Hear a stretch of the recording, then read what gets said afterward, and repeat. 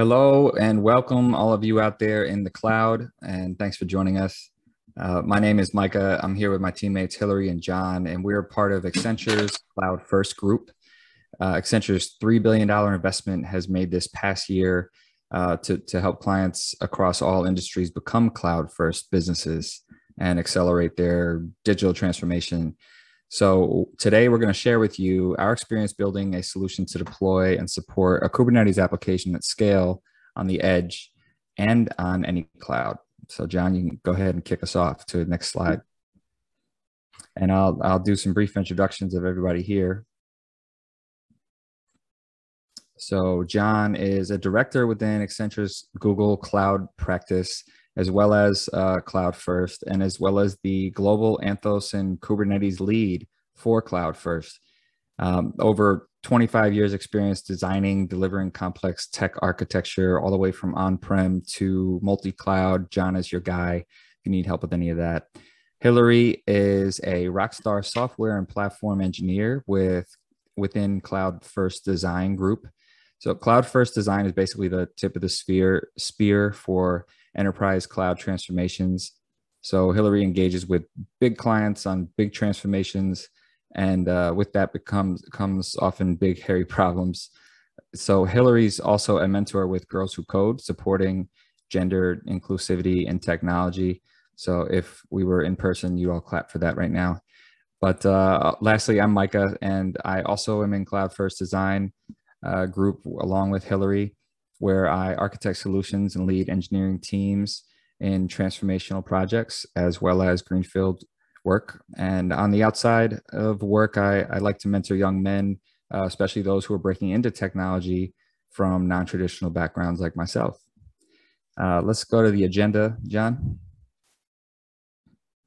All right, so today we're going to state and share with you our problem that we had to solve, and then the method that we sort of took and the maturity model that we used to come up with our eventual architecture and solution. And then we'll share with you a few lessons learned as well. So pretty basic approach. And yeah, let's kick it off. So I'm going to start by introducing to you our client. So our client provides solutions for the life sciences. And remember, we're a consulting company, right? So we have clients and we have customers. I'll try and make sure I make the distinction for you all today.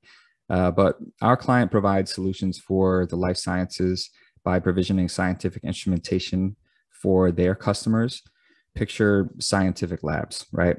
So they have a new services layer data platform that is going to connect their scientific machines to their network.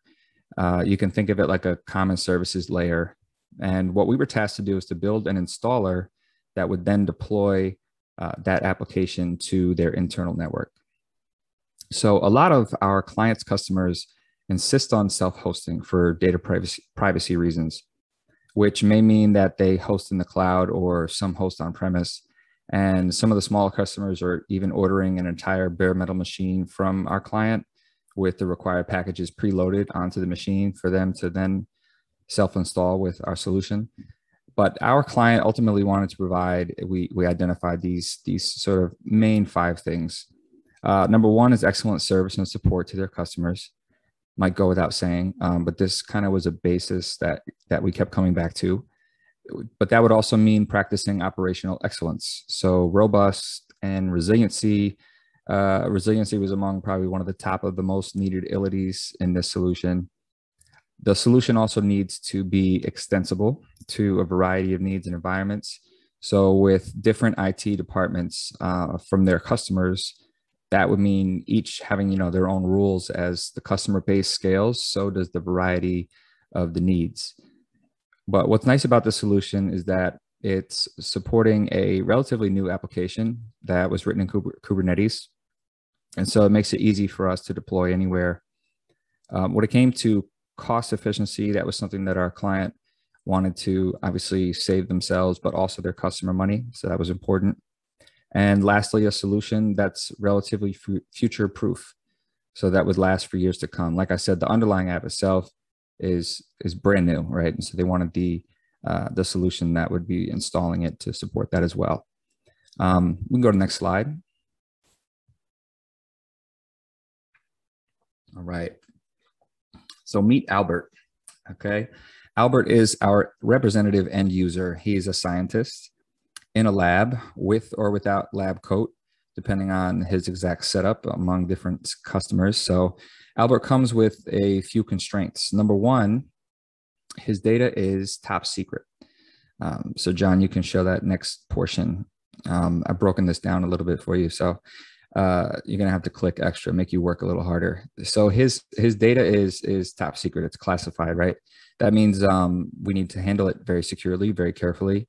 So we solve for this in a couple of ways. First of all, we have a self-hosted infrastructure. As I mentioned already, we're enabling Albert to host this within his own infrastructure to alleviate his concern of his data being merged with or seen by any competitor, for example. Being his own infrastructure, we also needed to provide a way for him to supply his environment credentials in a safe and secure manner. So credential management was also an important part of our solution.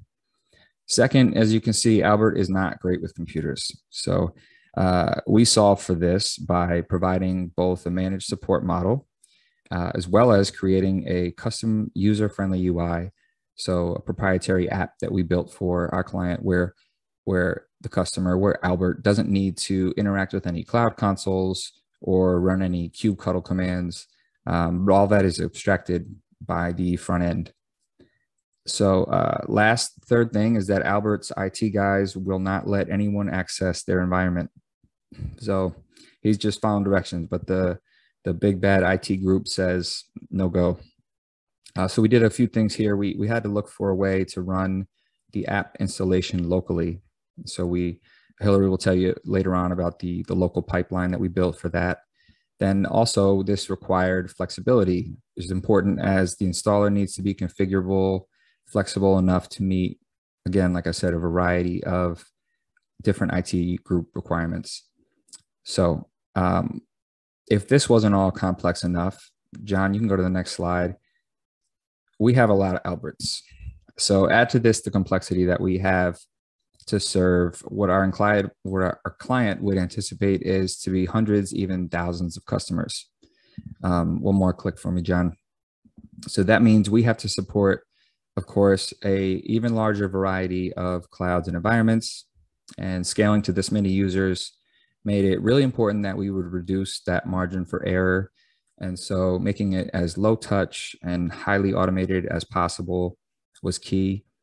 And lastly, in order for technical support staff to support so many customers, it was really important that we found a way to provide what essentially ended up being a single pane of glass into the operation of their Kubernetes clusters.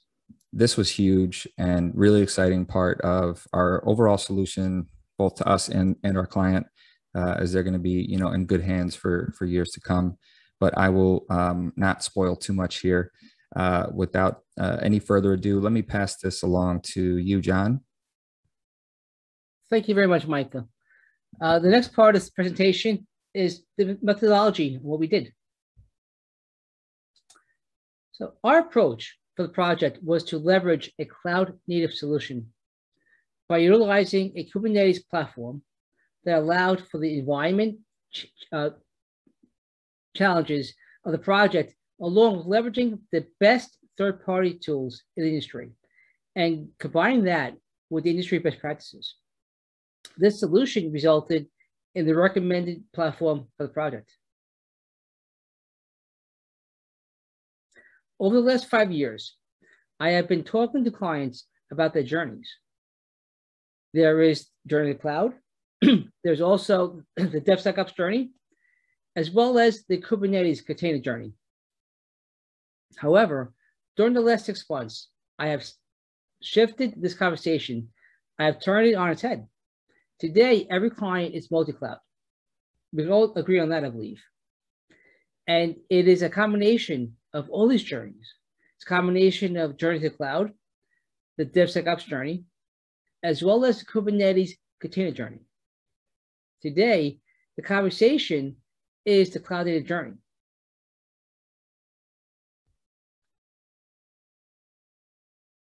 What does being cloud-native really mean, and why is it so important? What should you know to accelerate and optimize this transition towards being cloud native? Enterprises that migrate from an on-premise to a cloud native environment need to rethink their infrastructure requirements. When migrating to a cloud native environment, and the infrastructure becomes spread out among multiple IT environments, while applications are distributed to support the enterprise's digital transformation. As your IT infrastructure progressively moves to the cloud, it must ensure that the business agility approach aligns with the cloud native strategy. You will not only need to understand the business value of developing and deploying cloud native applications, but also how to deal with the strategic IT management challenges in the multi-cloud and hybrid cloud environments. In the most simplest terms, a cloud native strategy enables services to be used across applications and other services. It's about how applications are created and deployed, not whether they sit on public, private, or hybrid cloud. Cloud native applications are designed to scale horizontally rather than vertically. To scale these applications, that relies on technology and concepts such as agile, DevSecOps, multi-cloud, hybrid clouds, and microservices.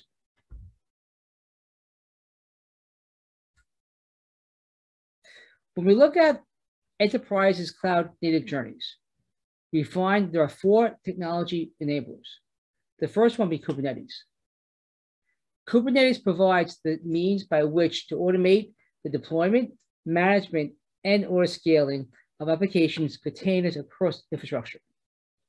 Second is service mesh. A service mesh is a way to control how different parts of an application share data with one another. Third is serverless. Serverless computing allows you to run applications and services without the need of providing services. Fourth is a common control plane. A common control plane provides a consistent development and operation model experience across hybrid and multi-cloud environments.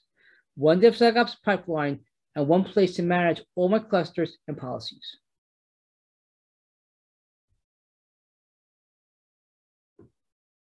When I work with clients on getting them proficient and able to scale with a cloud native approach, I start with this 5-step scale. There should be no surprise that most clients today are at level 2. At level 2, they have a standardized approach, set of tools for certain functions, and started scanning their containers at build time and at rest. My goal is to get them to a level of 4 where they have a mature capability in place to support DevSecOps and are becoming skilled subject matter experts and have runtime scanning enabled at scale. And ultimately, they can scale to level 5 where they're doing really cool things like data ops and blueprint deployments. As stated, there are 5 stages within the cloud native maturity model. While you may be in stage 2 or 5 in one application, you may be at a different stage in a different application. Keep this in mind as you identify your stages of maturity. So let's break down these stages further. The first one is ad hoc, level 1. You have a baseline cloud native implementation in place and are in pre-production. Level 2, repeatable. This means the cloud native foundation is enabled and you are moving to production. Third level is consistent. Your competency is growing and you're defining processes for scale. The fourth one is optimized. You're improving security policy and governance across your environment. And last, we have level 5, leading. You are revisiting decisions made earlier and monitoring applications infrastructure for optimization.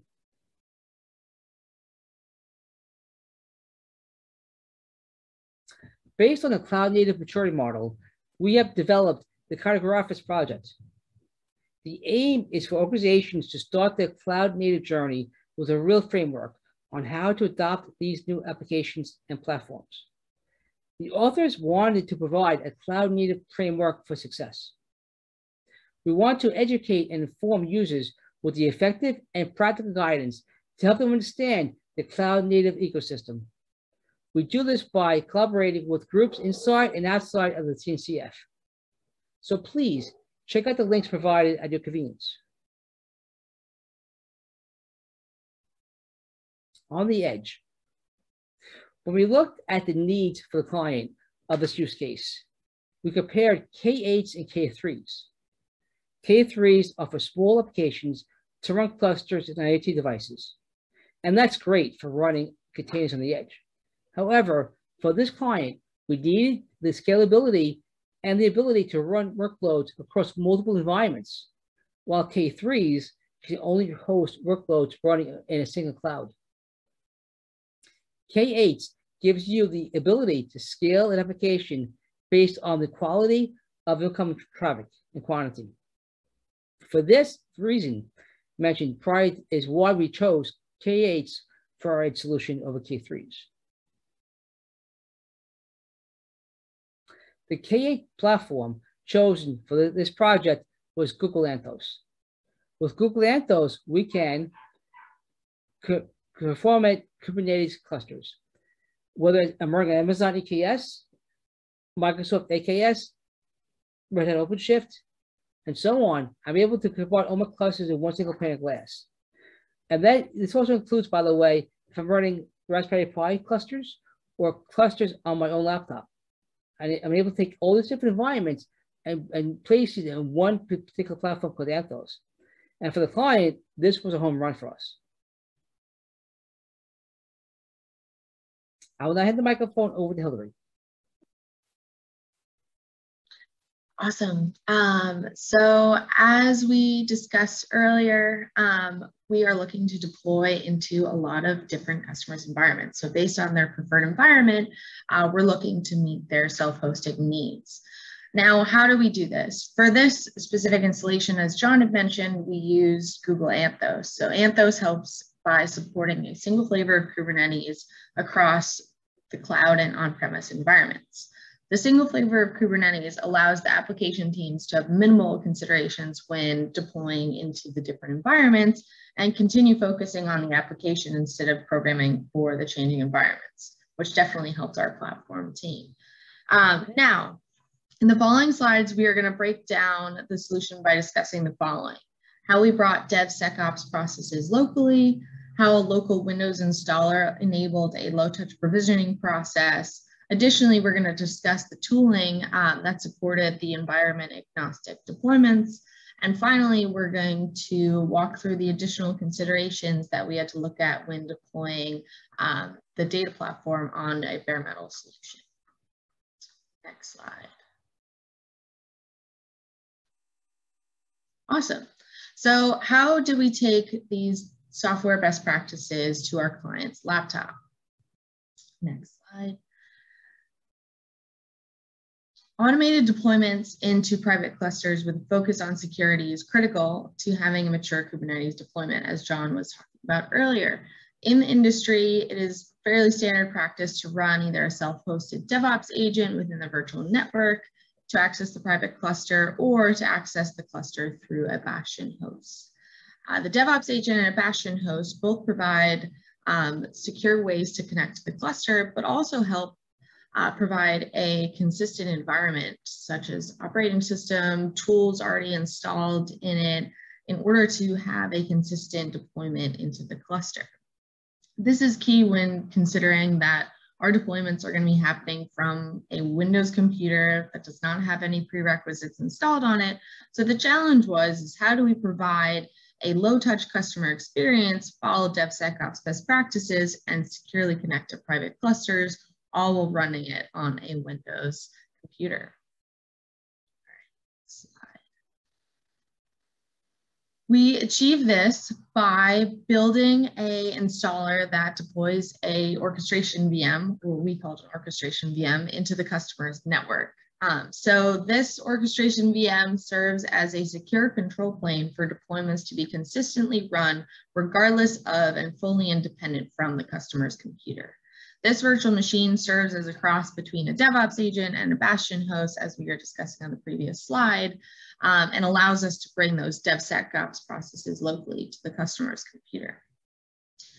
Now, let's break down what's happening in this image. So starting at step 1, the customer is going to submit a form with specific inputs that the IT group can put in. So CIDR block ranges, additional configurations that we allowed them to customize in order to meet their IT group's needs. So these inputs that they'll fill into a form feed our infrastructure as code scripts that will then be executed by the installer.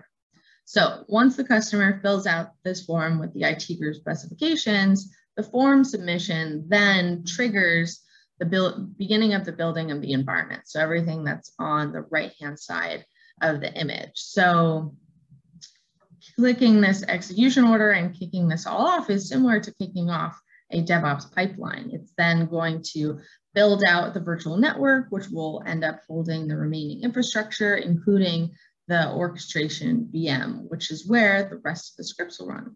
So once the VM is up and running, all the build packages will be transferred from the installer, so locally on the customer's computer, to the virtual machine, similarly to build packages being provisioned onto a DevOps agent in a pipeline.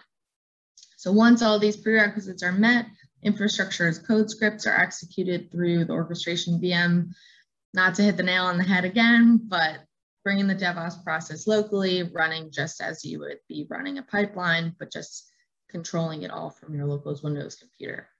So this remote DevOps process is mirrored across all the cloud environments to run the infrastructure's code script securely in the various clouds and meeting the customer's needs and allowing the IT group to take their customizations, plug it into what's essentially a Google form, and then they walk away with a secure Kubernetes deployment that is running a data platform. Logging and monitoring is already in place, and all the operations are all connected back through Anthos to GCP, which then allows the operations to be managed and handled externally from our user Albert, externally from his IT group. Everything is securely deployed but managed by our client. Next slide. All right, so what tools and considerations needed to take place in order to allow this data platform to be running in all these various environments? Next slide. Tool selection was critical for the success of this cross-cloud and cross-environment deployment. By choosing the right tools and similar processes, it allowed us to port solutions between the clouds, or at the very least, mirror the steps. Here's a quick outline of some of the tools that we selected. We are using Stackdriver or the Google Operations Suite to build out the logging and monitoring in our various environments. This plugged in well with Anthos and the sort of monitoring and logging that it already provides. However, say in an environment such as a bare metal environment where the customer are choosing to deploy on a single server, have everything within their own virtual network, they already have fairly strict and considerations and requirements that their IT group has set forth. So a customer like this may not want their logs to be sent externally for security reasons, just to meet their IT group's requirements. So that's where a Prometheus and a Loki may come into the mix, enabling the customers to allow a deployment that is acceptable to their IT group's requirements. So as alluded to earlier, Terraform was our primary infrastructure as code tool in order to configure the various cloud environments. And again, all the cloud environments will run through that same similar process that mirrored each other. So as we were looking to build out the cross environments and allow the configurations to be customizable to meet the IT group specification, testing served as a critical pillar to rapidly validate the deployment. So later on, TerraTest was added in order to validate the cloud environments prior to the execution of the installer. So that ended up coming in super handy. All right, next slide.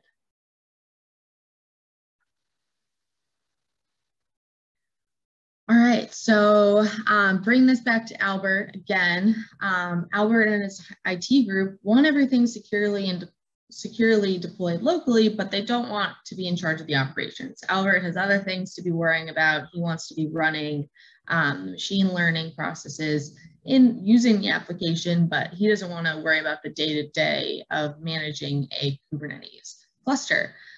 So in order to support customers like Albert, we built out a customer service model where all the clusters link back to the same GCP project. This allows a single team to manage the various deployments with a single painted class viewpoint, allowing the logging and monitoring and alerting configurations to continue to be extended across all the clouds and providing a consistent management experience for all the customers, regardless of their cloud or environment of their choosing.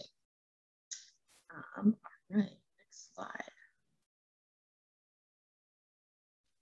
Okay, so finishing this section up, just to talk a little bit about the bare metal use case and some of the decision points that we came across in order to build out this environment for our data platform.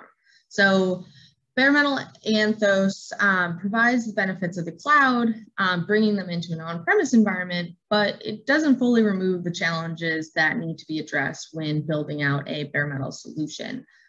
So here are some of the decisions and trade-offs that we went through in order to support this data platform locally.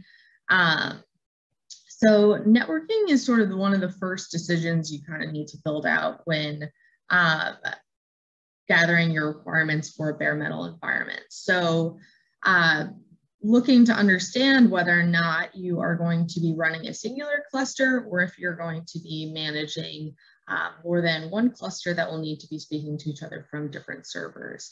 So our specific use case, the customers are going to be running within a singular server. The platform is going to be fairly isolated within itself. And so we did not need to build out a bridge network. Instead, we are able to use the configuration of a standalone cluster on the server and then have everything sort of encapsulated within itself and exposed on a load balancer. So the next thing that is good that we found was helpful to build out and get the requirements on for our cluster was the storage requirements. So understanding what are the persistent volume claim needs and how this plays into the sizes of the various nodes that you are going to be provisioning was crucial in order to build out and properly partition everything on the server. So our data platform has an additional use case of it has a lot of raw disk memory that is needed in order to run the platform. So we also needed to take into consideration the additional space that is needed to run NFS volumes and make sure that everything is securely and maturely partitioned so that the data platform can run without issues and continue to run without issues as more and more data gets gathered and analyzed. So that kind of leads into the final point of which is crucial for your application teams to consider when building out this environment is how are we making sure that this single server is not a single point of failure and making sure that the disaster recovery tools and systems are in place in order to make sure that everything is all set. So yes, everything's running on a single server, but it's also key to be backing up externally from this server. So say if something goes wrong, it's not going to be a one domino takes down everything. So yes, everything's running on one server, but also making sure that it's not exclusively the server that is dependent on everything that's running in this data platform for that specific customer. So yeah, that's how we looked at the bare metal needs for customers like Albert and taking their IT group's considerations into our solution when looking at bare metal. So I'm gonna toss it off to Micah to talk about lessons learned.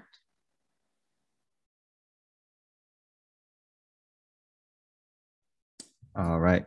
Can you guys hear me okay? Good. Thank you, Hilary. Yeah, so, we learned a lot on this project. Also had a blast.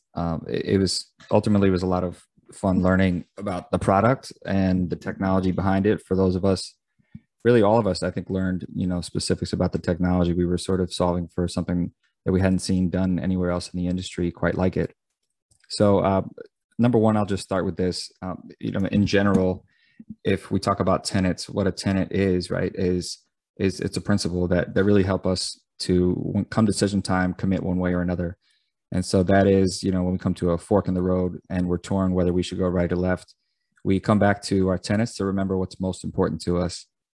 And doing so is especially important when designing a system from scratch and on a short timeline, or really in any agile, fast-paced environment. So it was crucial to have these things, these tenets considered, or for considering trade-offs, I should say, as that really is like an everyday occurrence at that point when you're starting from scratch. So first of all, number one is one of the most very first questions that you want to ask is to ask what is most important to our customer. So we can call this our ultimate tenet of tenets, right? What Jeff Bezos and crew have popularized as customer obsession. So as I mentioned before, for consultants, our client is our customer, but ultimately this really comes down to the end user of the product. What is most important to them? So keeping this in mind throughout the project was very helpful to anchor all parties. That's, tech, business, product, but the whole team on what was most important. Second is that we were intentional about having a bias for action. Now, on our project specifically, we had a fairly junior team, not a ton of experience directly within the team. And so it was all the more important that we tested our theories, that we asked for advice from others outside of the team, but also to be intentionally confident. So, junior or not, and I think these tenets too, we're sharing because they're applicable not just to us, but hopefully to a lot of you and across different projects. But junior or not, it may at times be easy to second guess yourself, which isn't a bad thing in itself. But if you've already tested the theory and or asked for advice, then to remember that you're here for a reason, and so go forward with that. You'll never be 100% sure about a decision or a technology trade-off. It's pluses and minuses, and so we have to, at the end of the day, make a call and go for it, and be confident with it. And then knowing that also, it's okay to fail or to realize later that you want to pivot and make a different decision. Number three was that we realized to remain faithful to our definition of done. This was something that really served us well from considering least privilege each time that we rolled out a new change to the infrastructure, to have to consider least privilege, just not that we would have it 100% tied up, but at least not leave this to be a snowball at the end that needed to be addressed. I think it saved us a lot of time. In addition to that, similarly, test-driven development, writing those tests early on and upfront, and in the same is automation and low touch. So adding all of these to our definition of done from the outset was really helpful. Now, that just meant that, any user story, before we called it completely finished, we made sure that we had done these things, which also made sure we had allocated for them when it came time for sprint planning. I will say that we later, and probably upfront, we should have added documentation to this definition of done, or I don't know. I feel like even if it was there, it was always hard to actually get done. So that ended up being a bit of a sprint at the end, which is something that we want to get better at in the future. And number four is there on the top, is that big companies we recognize have their perks. And so I guess one of the decisions that continued to serve us down the line throughout the project was upfront, we decided to use Google's Anthos product for our control plane, central control plane. This, like I said, it really served us because we always had support. There was continual product iterations occurring to Anthos. I mean, this was, a big product for them. It's only a couple years in now for them. And ultimately, right, it's like an amalgamation of a number of other services that they have already. built for Kubernetes support, but the continual support given by the team that solved not just the needs that we were coming up with, but even looked around corners and some unforeseen problems which we hadn't considered. When we did bring it up to the Google team, they were already considering it as well, such as one was, deploying to a customer in China where laws and regulations were vastly different than deploying here in the US for us. So this just was, some of the things that we learned and wanted to highlight as the lessons that we'll take forward to other projects as well. It doesn't mean that it has to be done this way, but ultimately was helpful. So that is it. We won't ask for questions because it's not live. So all we can really say at this point is thank you, and appreciate everyone's time here and pretend participation. No, so thanks all from Accenture and from Hilary and John, myself, and have a good rest of your conference. Bye. Thank you.